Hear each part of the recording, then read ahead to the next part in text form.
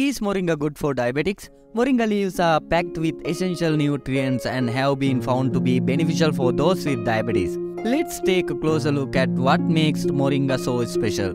First off, Moringa leaves are low in calories with only 64 calories per 100 grams, but what they lack in calories, they make up for in important nutrients like protein and fiber, both of which help to regulate blood sugar levels.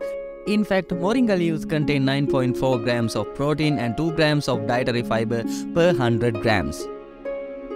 But the benefits don't stop there. Moringa leaves are also rich in vitamins including folate, niacin, riboflavin and thiamine, which help to maintain a healthy metabolism and regulate blood sugar levels. And with 7560 IU of vitamin A and 51.7 milligrams of vitamin C per 100 grams, Moringa leaves are a great source of antioxidants that protect against cell damage.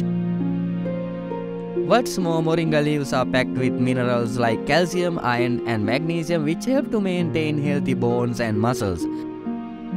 And with 337 milligrams of potassium per 100 grams, Moringa leaves can help to lower blood pressure, a common concern for those with diabetes.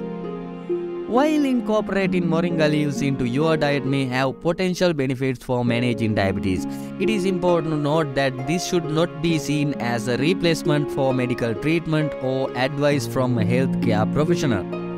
If you are interested in trying Moringa, talk to your doctor or a registered dietitian to see if it could be a good addition to your overall diabetes management plan.